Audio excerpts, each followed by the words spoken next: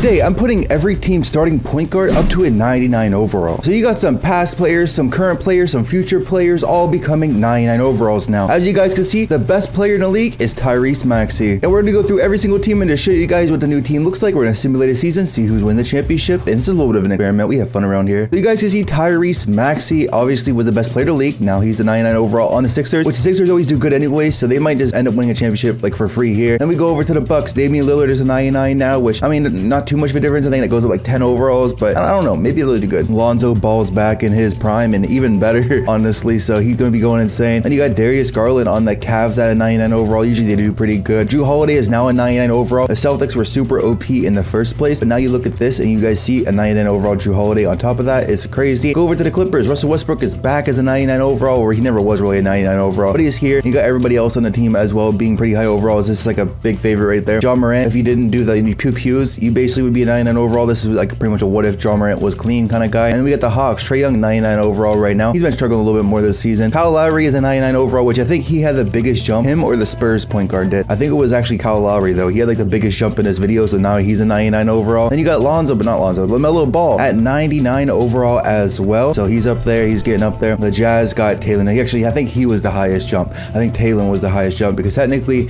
Jordan Clarkson and Colin Sexton, those are kind of like the point guards there, but they kind of just said, you know what, Taylor Horton Tucker's the actual point guard listed on 2K. So I was like, all right, I guess I'll just put him at point guard. Then you got the Kings, De'Aaron Fox out here, 99 overall. Go over to the Knicks, Jalen Brunson.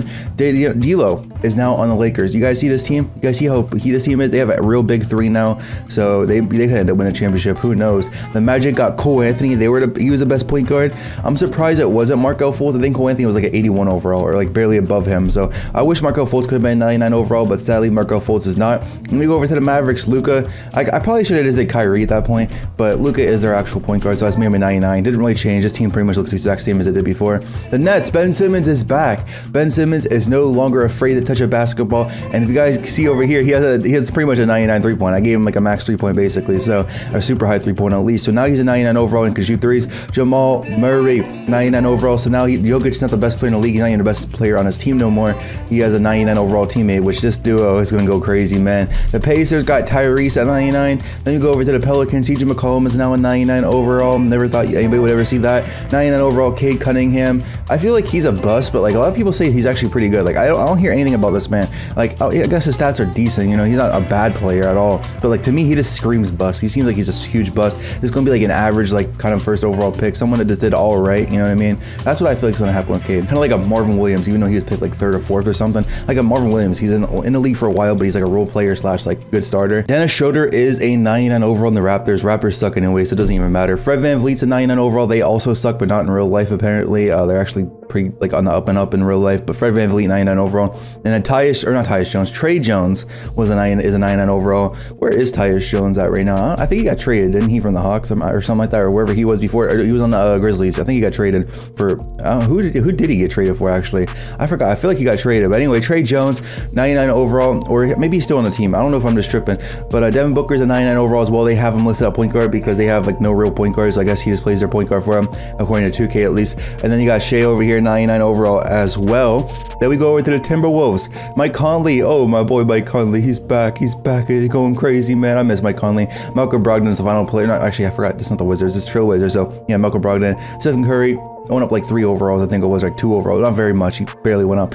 Then Tyus Jones. There we go. He's on the Wizards. So Tyus Jones is 99 overall. Trey and Tyus. I don't even know if they're brothers. Are they brothers? Let me know in the comment section because I don't even know. But both of them are 99 overalls. And you guys can see the straight 99 overall point guards. Let's go ahead and send the season. And we also have injuries off. So like nothing's going to happen where they get injured or something like that. And the Sixers didn't really start off very good right there. And here we are ending out the season, and we're obviously using the Sixers in this situation, and they're about to get, they got 63 wins. So like I said, they're going crazy, and Trae Young wins the MVP, which is kind of surprising. I don't know, but Trae Young ended up getting MVP, averaging 32, 7, and 11. So he did pretty good, 7, 11 over here, man. He's sponsored. You know, he actually shot 50, 40, 90 as well. So that's interesting because isn't he shooting like pretty bad in real life right now? Then you got Rookie of the Year is Chet. Wemby, I'm Wemby gang. Are you Wemby gang? I'm Wemby gang. I'm not Chet gang. I never liked him. I am Wemby gang, and I stand by it. But 6th man of the year is Markelle Fultz, and that's funny because this man was forced to be on the bench behind technically one of the best point guards in the league. And the defensive player of the year is Taylor Horton. Here's a who defensive player of the year here, and 32. points per game. This man didn't win MVP at 32, 13, and 8. Really? Okay, that's an interesting. That's a snub, bro. Look at that. That's literally. First, how did he average 12 rebounds? Can we talk about that?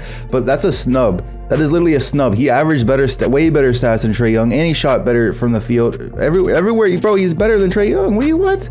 It's discrimination, bro. It's because, bro, it's discrimination. It's because this man's on, what was it, Jazz? Yeah, it's discrimination, bro. And we look at the first team, all point guards. Who would have thought? All point guards. Who would have thought?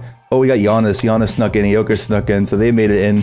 And I think there's only players that snuck into the NBA teams there, the first ones. Let's go look at the NBA standings, though, real quick and see what's going on here. The Sixers were by far the best in the East. Best in the whole freaking league, bro. They're okay. So, like I predicted, the Sixers are just insane. Actually, I wanted to see real quick who missed the playoffs. Probably going to be like predictable teams, right? Like, you got to go look at Celtics? Celtics won 28 and 54? Celtics? Why? What did you do to your team? Did you do something? They did nothing. What happened? Why are they so bad? And then you got the Bucks over here that missed the playoffs too?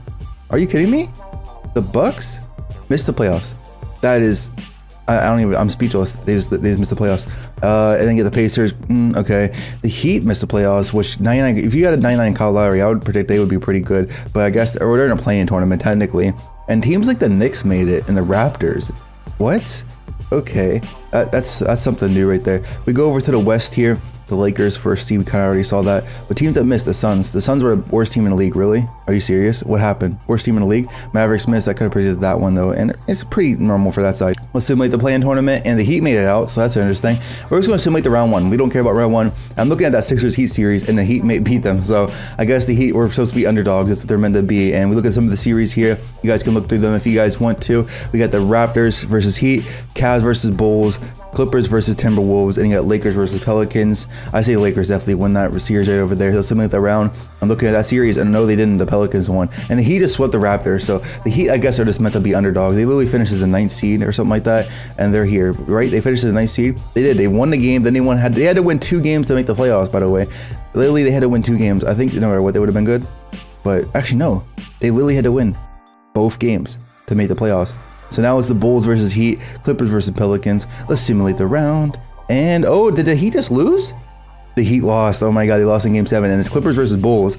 So Lonzo, if you can get yourself healthy, man, get into your prime, past your prime, you can go crazy, bro. Go past your prime. And the Clippers are gonna win. Yep, the Clippers won. If you guys want to see another video where I did like random experiments similar to this, I did this with like the all-time point guards. Make sure you guys check that out somewhere on the screen.